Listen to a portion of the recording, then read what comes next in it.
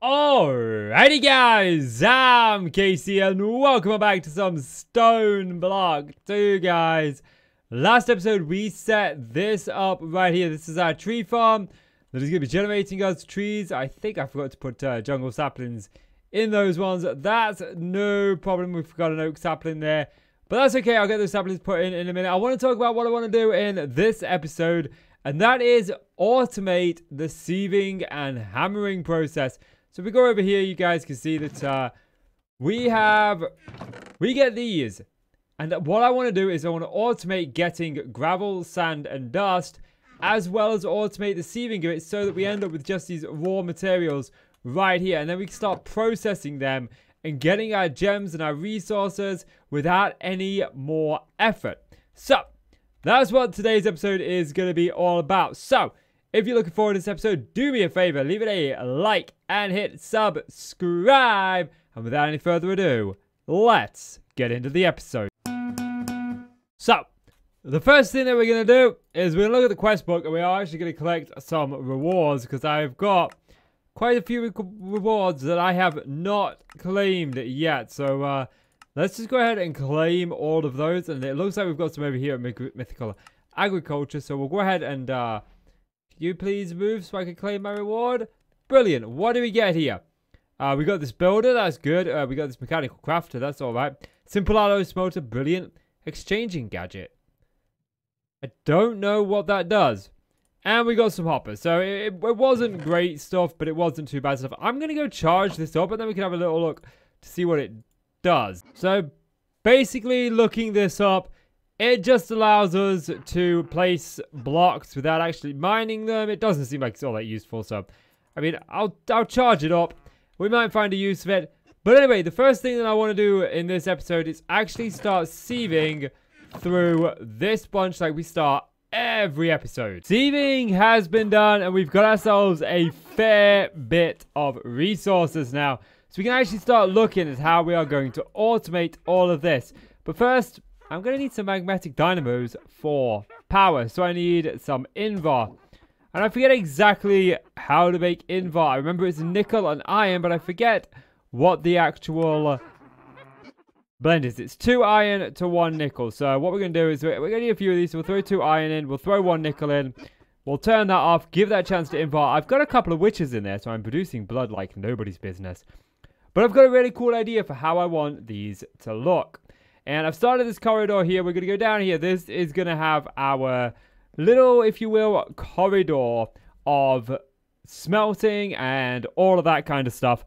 The sieving, the breaking down of stuff, it's all going to go on over here. So I need to get some more of this corridor worked out while that finishes up over there. And then this side of the farm, this side of the corridor is going to venture off into the farming area. So we are going to start moving through the areas. But first things first, let me finish off this corridor. Don't you just love it when you're sat, you're recording, you're having a good time, and then all of a sudden you realize that your wire came out of your freaking mic. So we've got to redo this again. So what we want to do now, I've still got the corridor to finish off, but I'm waiting on brick. So while we wait on brick, I figured, you know what? Let's move on to the next bit in the chain. What we're going to be doing is setting up an auto sieving and auto hammering. So the first thing we need to do is turn cobble into gravel. Now we sort of know how we do this by just hammering it. And we can use that logic to find something called a auto hammer. This time I spelled hammer right. Last time I put 2 commas instead of an M. It's what you get when the keys are right next to each other on the keyboard. And there's this compressed hammer, this regular hammer. We're just going to use a regular hammer. It requires a diamond hammer, which is great and easy enough. Requires a couple of weighted pressure plates. That's fine. I've already made one up here, but we are going to go through a couple of these, so it's perfectly fine. And there we go. There is the hammer. Now all we need to do is grab some cobblestone and throw it in the hammer, and nothing happens. Why does nothing happen? Well, that's because it needs power, just like a lot of machines in this do. So we'll put down our magnetic dynamo there. We'll go ahead and grab our crescent wrench. We'll flip this. I did this last time. Flip this the wrong way. There we go. I've got a drum of lava around here somewhere. There it is. So we'll put the drum of lava right there. And then this is only temporary, guys. I'm going to move this into a more permanent location, but I figured we'd set it up together first. So actually, no. I want that to run behind. Just like that. And then we can tell this to extract, ignored. Good. this is now getting power. That's fantastic. That's exactly what we want. We just need to get the power out of this and into this. Now, we could just pop this down in front of this and that would work fantastically. Yes, it would. Trouble with that is I don't think one dynamo is going to provide enough power for this. I'm not sure how much this takes or how much we're going to need, but we're going to science that right here. So, what we can do is we can link up a couple of these. If we grab a second magmatic dynamo, we'll just use 2 for now. Pop that there. You can see that's getting lava. I'll rotate that just once. What we can do is we can hook up multiple of them. That's not what I want to do. By using something called a flux duct. Now, I messed this up before. I thought it was called an energy duct. But it's not. It's called a flux duct. And what this does is this transfers energy. So we're missing redstone. Give me my redstone. I know I had some. And we go ahead and just link this up. Boom. There's our redstone. And then all we got to do is link this up like so. And fantastic. This is now, as you can see, getting power. This is consuming 40 RF per tick. And I think these generate 20 RF per tick. 30. So 2 is more than capable of handling 1 of these. The trouble is, we don't have, well, we do have an infinite supply of lava, but I've got a feeling this is going to use lava quicker than what we can produce it. So we need to set up some sort of lava generation and figure out just how much lava we need for this to suffice. So I've set up this little contraption right here. We got a cobblestone here. This is going to simulate a cobblestone generator. We will put one in the final setup, leading into this crucible, which is then smelting lava. And then we need a way to get the lava out of here. So I'm going to get this, that's my item duct, this ardent flux duct. We'll take that up there, put a servo on, extract, ignored. And we're going to hope that this might be enough to power this. This lava is full, this magmatic dynamo is full. But I don't think this is, oh yeah, this is still doing that. So this is all good. We're going to leave this to run just a little bit. This one is starting to lose power. So we'll just leave this to run just for a little bit and see if this is sustainable. I don't think it's going to be though. So to my surprise, 1 torch is actually sustaining this. We're actually gaining power in here now. So this is actually pretty good. Oh, we are losing power in this one now. Okay, maybe I spoke a little bit too soon. Maybe this is using a bit more. I logged out and logged back in. So maybe it's, or maybe this one is picking up the slack this time, whereas this one is just going to chill. I guess we'll sort of see where that levels out. But I'm going to go and try and get a more permanent home for these guys, because this is not a good place. So here it is in all its glory. We've got our auto hammers set up just how I set them up before. We've got a cobblestone generator here going into a storage drawer, going into a auto hammer, going into a basic drawer right here. So it's turning it into gravel. Over on this side, we've got some crucibles producing power using lava, which is fantastic. Cobblestone generator up there. Generator the cobblestone for this seems to be backing up nicely. These all seem to be either full or exhausted, depending on which one we go with, which is also really, really good. But the next thing is auto-sieving this gravel. And how do we do that? Well, let's get back to our main room. So to do this, we already know how we sieve. All we need to do is automate it. Now, there are a few different ways that you can automate it, but we're going to use it by using the auto sieve right here. So some iron blocks, iron ingots, some glass panes, and a couple of those. We're going to make 2 of these just for now. And this works very much how you would expect it to work. The resources we are getting in here, this gravel, all we want to do is extract that and pop it into the sieve. So we'll grab our servo. The sieve also needs power, so I've connected it to power. We ignore this.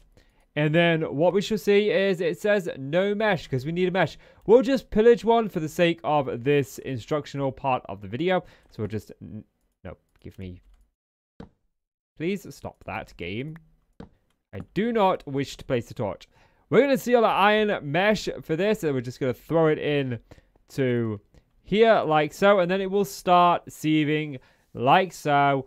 Now, I'm hoping that we still have enough power from these 2, but if not, we can always up that. I'm going to let this run a little bit just to see if it starts to lose power or not, but as you can see, we're already getting stuff from it. So the good news is 3 dynamos looks to be a good number for this. They've all got no RF in them, but they are slowly gaining in power. This one has 0 in it. This one has 0. This one has 0, but this is actually gaining power. It's not losing power. And this one, I believe, is also gaining power. So they are gaining power from 3. Now, I have got a uranium block underneath this crucible, generating us some lava. Now, if you don't know how to get uranium, it's very, very easy. You get this uranium grit from sifting, I believe it was sand or dust. I believe it's sand, though. And you just smelt this down. You can also smelt this in the Tinker Smelter. You only get 1 ingot no matter which way you do this, so it doesn't matter which way you do it.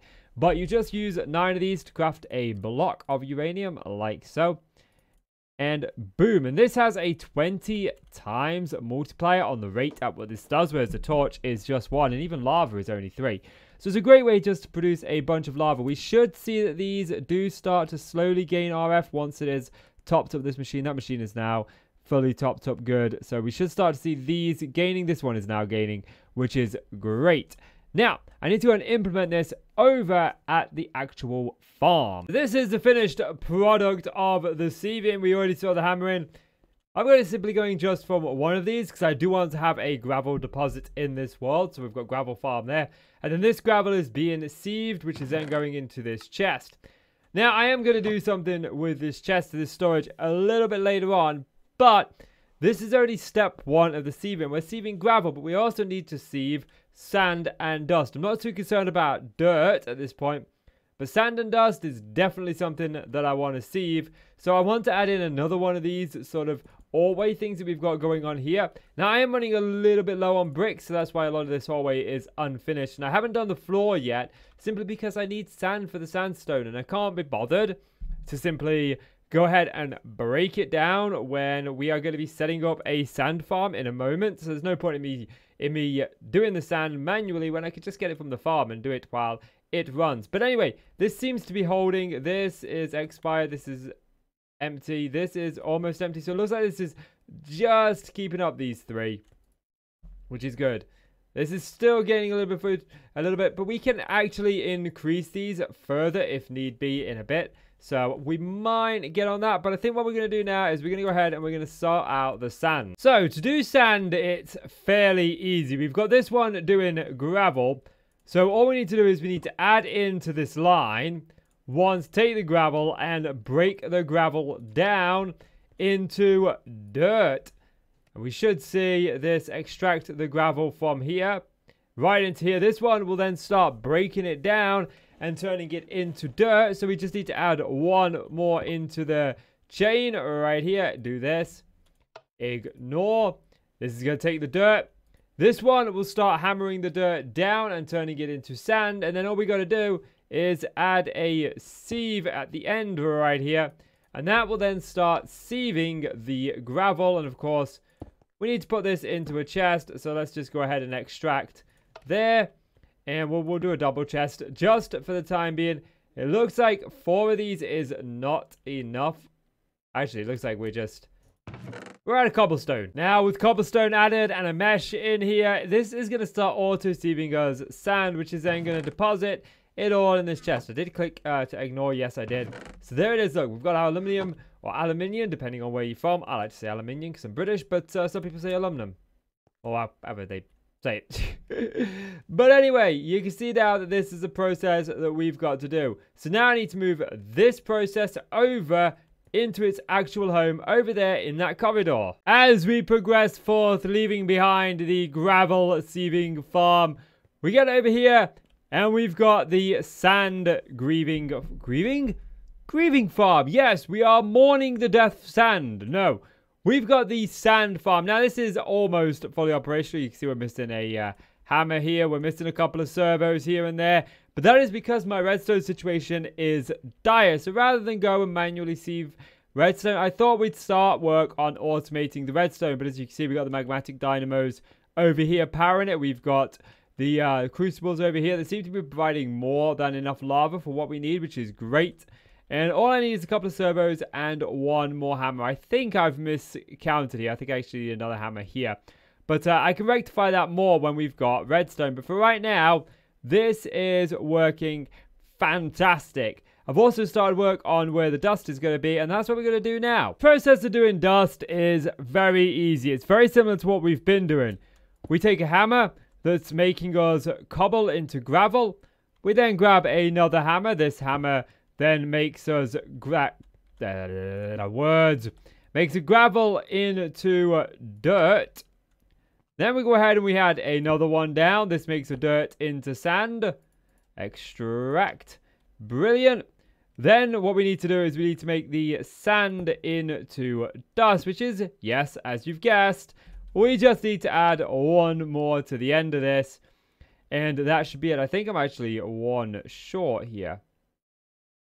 Because that's going to make dirt into sand. Oh, no, yeah, it's going to make sand into dust. Yeah, no, we're fine, we're fine. So we'll put the sieve down here. Put this right here.